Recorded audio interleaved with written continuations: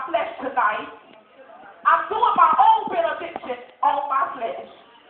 Listen, I'm on assignment from God. I didn't come to waste no time on tonight. But I must complete the assignment on tonight that God has commanded me to do. I didn't come to play with flesh on tonight. I didn't come to play with nobody on tonight, but I come that the flesh may die. I come to kill the flesh on tonight. Say to your neighbor, I'm killing my flesh on tonight. See, I don't know about you, but I'm killing my flesh on tonight because every now and then there's some things in this flesh that rise up that takes us out of the will of God. So sometimes you got to speak to yourself and say, self, I'm killing you today. Yes. Let Titus 2 and 14 verse says, who gave himself for us, that he might redeem us from all iniquity. Let me pause there. He said redeem, meaning to pay off, to recover, to fulfill, or to deliver us from sin by sacrifice. Jesus was the sacrifice for us. It didn't say some iniquities, but it says from all, and purify unto himself a peculiar people, meaning a different or a strange people, zealous of good works. Zealous means devoted or delight. Come on, come on. It means devoted or delight. We are peculiar people. God has called us out of darkness into the marvelous light. Can I just get a witness that he called you? Yeah, I don't know about you, but I could have been dead sleeping in my grave because when I was in the world, I acted a fool in the world and I could have been dead. You know, we was old enough when we was coming up in the world. You go knock on somebody's door to fight them. That was a fool back in the day because guess what? They could have cut my life. But I was bold enough to go and knock on your door and on the first hit. But then realize that it could have took my life. 2 Corinthians 5 and 17 says, therefore, if any man be in Christ, yes, sir. he is a new creature. New creature. It says, all things are passed away. Behold, all things become new. When we come to Christ, we become a new creature. All things are passed away, meaning everything up to that point of coming to Christ is passed away. Then the Apostle Paul is speaking. He said, having therefore these promises daily, beloved, let us cleanse ourselves from all filthiness of the flesh and spirit, perfecting holiness and the fear of God. Hallelujah. See, I don't know about you, but I need God to perfect some things in my life. I don't know about you. Maybe you got it all together, but I don't got it all together. I need the Father to perfect some things in my life on today. I don't care how many times you preach. I don't care how much you do. You need some perfection in your life. And perfection, it only means mature up.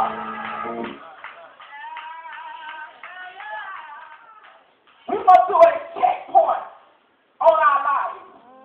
Every once in a while, the police set up a checkpoint to check your driver's license and to check and make sure that you have insurance on your bills and to check to make sure that you won't have any wants or anything, y'all. So we have to do the same thing. We got to check ourselves.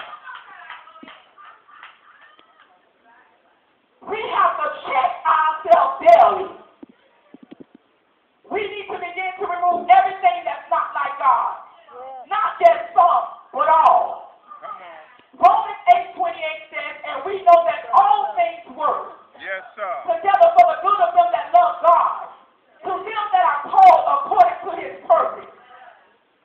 All things, he didn't say some things, but he said all things work together for the good of them that love God, to them who are called according to his purpose. How many are called to his purpose on tonight?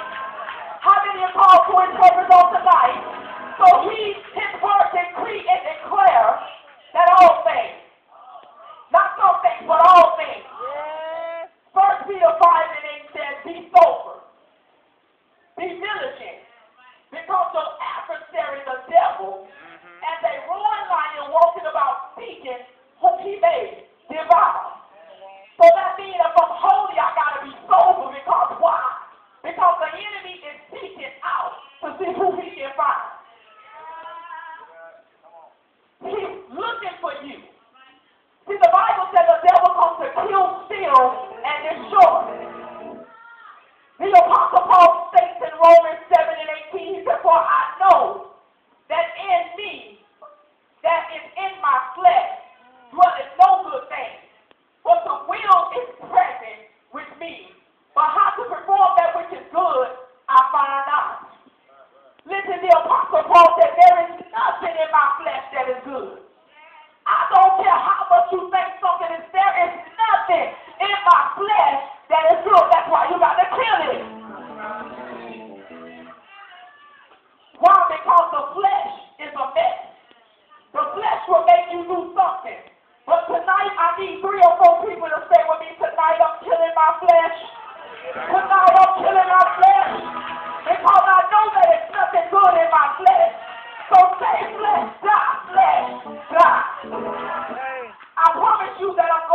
somewhere.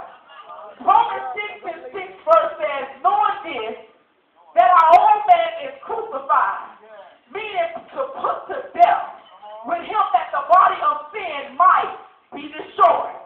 That henceforth we should not serve sin. Why? Because I'm killing the flesh. I'm letting the flesh die. I'm persecuting the flesh.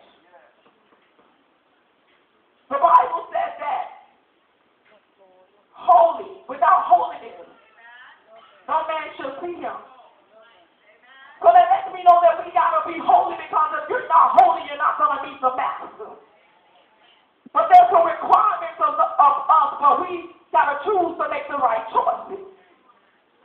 I don't know about you, but when I was in the world, and still now, sometimes I make some wrong choices in my life. I'm not exempt. I make some wrong choices in my life that I got to go before God and say, God, forgive me. Because I am created of flesh.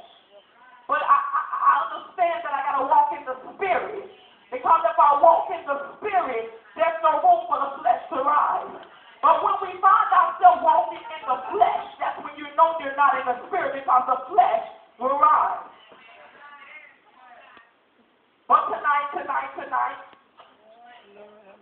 I'm killing the flesh.